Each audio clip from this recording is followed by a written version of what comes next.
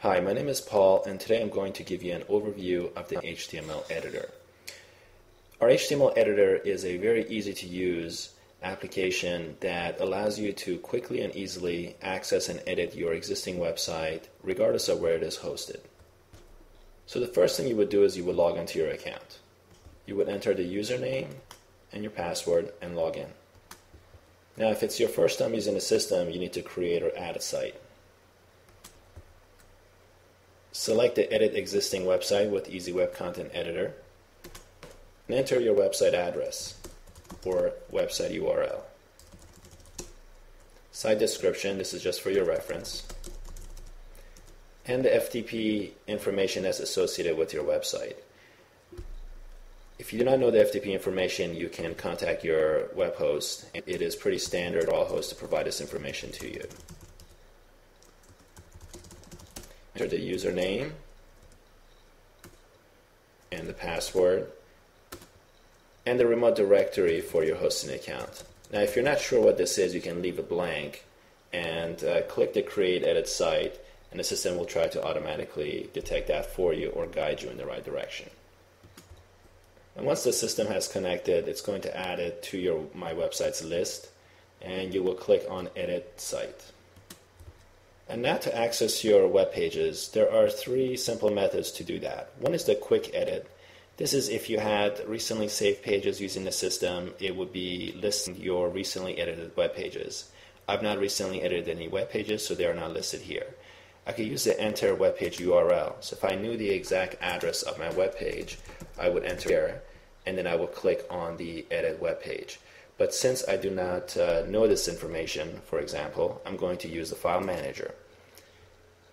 If you don't know that web page, you're going to use the file manager. Click on the link to access the file manager, and you will be presented with a list of all the web pages and assets associated with your website. I'm going to look for a page that I want to edit. In this case, I would like to edit my home page, which is index.html. Sometimes it's also called index.html or default.html. Now my web page has loaded within the Easy WebContent HTML interface. Let me give you an overview of the various features that exist within the system. Pretty much all the editing features are categorized into three different tabs at the top. There's Edit Content, which is pretty self-explanatory. Provides you with all the options to stylize and modify your text content, as well as associating links with your content or images. There's the Insert tool, and this is pretty much for inserting elements to your web pages, anything from images to containers such as tables to organize your content, to multimedia features such as Flash, YouTube videos.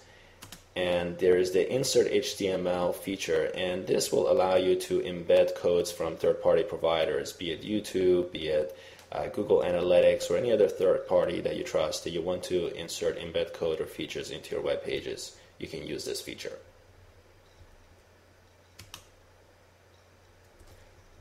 And last but not least, there are the add-ons and widgets. This is an interesting section. There are actually a number of interactive features here that are exclusive to the Easy Web Content system. You can create forms for your website, sitemaps, content tickers, interactive calendars, carousels, photo galleries, MP3 music players, and even Flash slideshows. These are all features that you can use to better connect and better communicate with your audience. Now let's do some very basic content editing. I want to add a couple pieces of text and an image on this web page. I'm going to go to my Edit Content. I will go to the location that I want to enter my information. So I will go between this paragraph and I will type my content.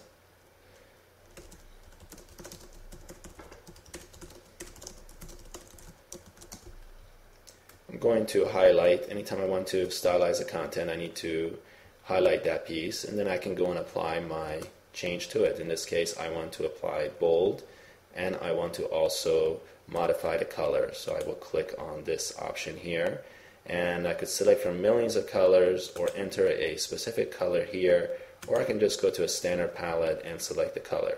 So I'm going to select a kind of a maroonish red color, and that has been reflected into my onto my text. I'm going to press enter, and then I want to do is insert an image. So I'm going to go to Insert Tools, and under Images I will select the Insert/Update. Now I could enter the image URL if I knew what it was, but most people do not know that. And in this case, my image actually resides on my computer, so I want to upload it and insert it to my web page. So I click on the Browse Site Library. And now I have a pop-up that shows the folders that are associated to my site, which I can visit inside specific folders and locate images. In this case, I'm going to go inside of my Images folder. Now the image that I want to insert is actually not in my Images folder. It is on my computer. So what I'm going to do is I'm going to browse for the image, and I'm going to upload it to my hosting account, and then I will insert it to my page. I'm going to go inside the folder that my image resides on my computer. I'd like to insert this image, so I'm going to select that. Now I'm going to click the upload file, and this will actually take the image from my computer and it will upload it to my website's hosting account. And so the file has been uploaded. I'm going to OK it. And automatically the page has been refreshed, and there is the image that I had uploaded. Now to select it, I'm going to click on the image name, and there it is, and there's a preview of it on the right side. I'm going to associate an image description and title. This is really more for search engine optimization, because search engines cannot really see images, but they do understand what text is associated to an image.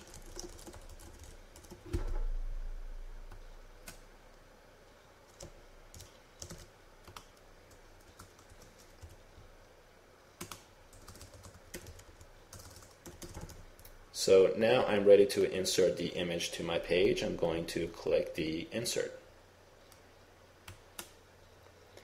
And there it is. There's the image that has been inserted to my page under the text that I wanted it to be located under.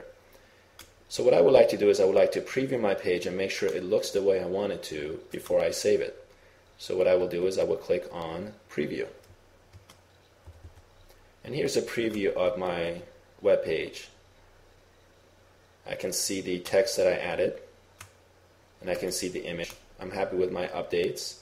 And what I can do is I can either click Save, or I can close, and then I can come down here and click on Save Page, which would basically automatically save the page to my hosting account and publish it to the web within a matter of a few seconds.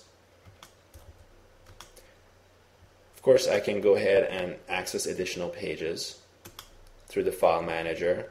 I can go ahead and load additional pages and do my content editing. There are many other features and functionalities within the Easy Web Content system, and you can refer to additional videos for those. This is just to give you an overview of how easy it is to access your website from anywhere, edit your content on the fly, and save it and publish it to the web. We hope that you give the system a try. Thank you very much.